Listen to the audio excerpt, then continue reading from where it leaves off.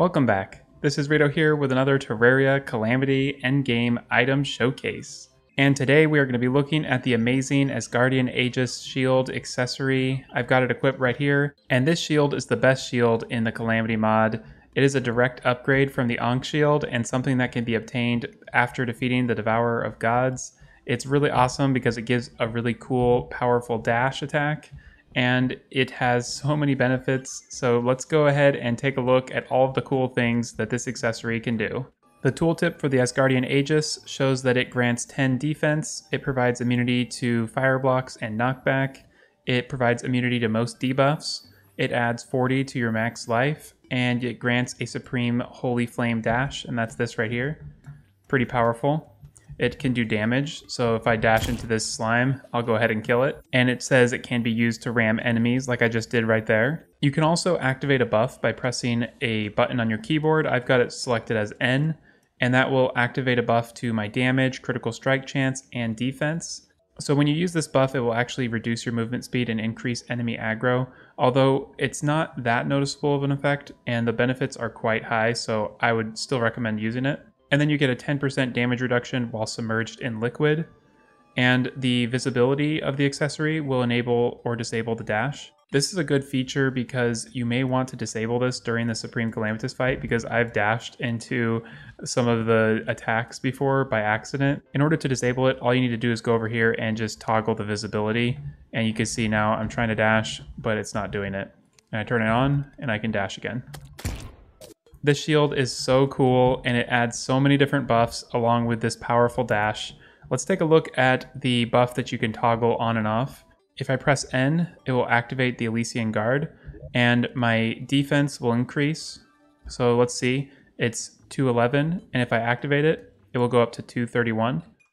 And then my damage is 36,224, and if I turn it off, my damage drops to 34,499. The overall effect of turning on the Elysian Guard is that it will increase your damage by 15%, it will increase your critical strike chance by 10%, it will give you 20 defense, but it will make your acceleration a lot slower. But when you dash and stuff, you can still move around quite quickly. Like you can see, I'm not like slow by any means. I find using the Elysian Guard during the Supreme Calamitas fight is actually pretty helpful because it lets me be a little bit more precise, because often if you don't have it on, you can just accelerate way too quickly. I've had a lot of people ask about how to set the key bindings for modded items, so let me show you how to do that really quickly.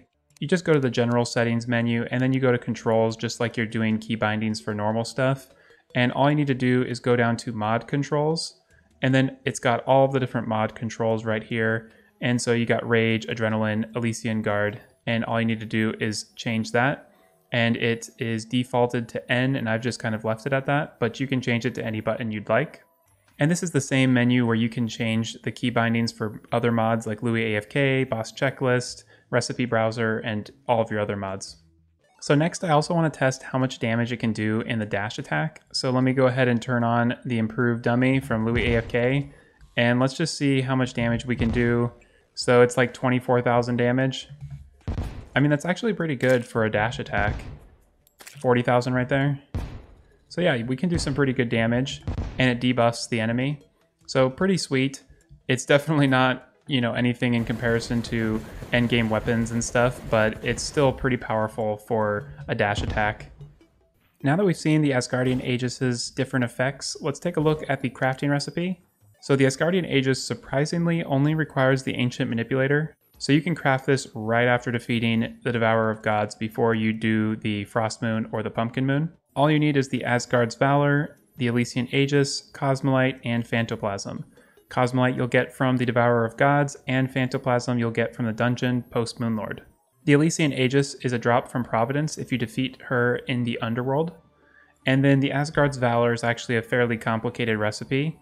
You need the Ankh Shield, and then you need the Ornate Shield, which is crafted from these cryonic bars and crystal shards. Then you need the Shield of the Ocean, which is something you can get pretty early in the game from Victide and Coral. And then you also need Abandon, which you can get from the Brimstone Elemental. And lastly, you need the Core of Calamity and Life Fruit.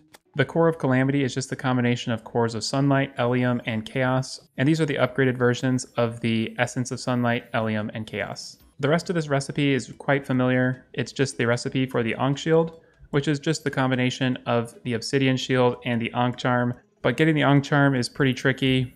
You'll need to craft all of these accessories. There's plenty of information about how to acquire all of these things. Basically, lots of hard mode and pre-hard mode enemies will drop different items, like, for example, the adhesive bandage. You can see these enemies will drop it.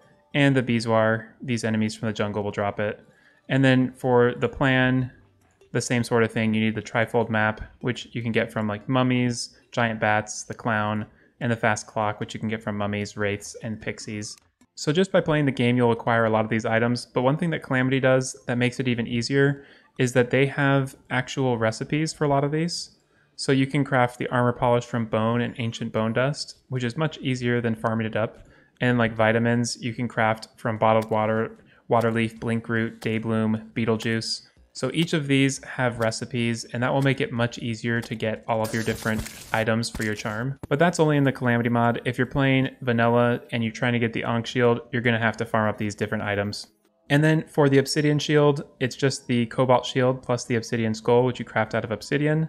And the last thing is the Cobalt Shield, which is just found in the dungeon, and you can also craft it from Cobalt bars in the Calamity mod. And that's the quite complicated recipe for the Asgardian Aegis. It's definitely an accessory I would highly recommend though, even though the recipe's a bit tricky. It's quite fun to use and very, very powerful in the end game.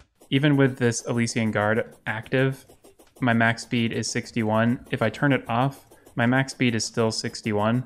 So you're actually not losing max speed when you're running using the Elysian Guard, but you are losing acceleration. You can do just consistent dashes as fast as you can. You can see my average speed is like 68, 70, and that's because I'm just dashing constantly. So you can gain like 10 miles an hour just by constantly dashing. So that's definitely something I would recommend doing when you need some extra movement speed. It's a little bit fatiguing for your fingers to constantly be dashing, but that extra movement speed is sure helpful. And that's it for the Asgardian Aegis, the best shield in the Calamity mod. It is such an amazing accessory. I would highly recommend getting it. The ability to press N and turn on the Elysian Guard is really awesome, and you don't lose that much mobility, especially if you use a lot of dashes. So I would definitely recommend trying that out, especially on boss fights. And that concludes this showcase video of the Asgardian Aegis. I hope you've enjoyed this video and found it helpful. If you did, be sure to like and subscribe. I also post lots of other content, like I'm doing a Terraria Death Mode playthrough using the Rogue class, so definitely check that out if you're interested. Thanks again for watching, and I'll see you next time.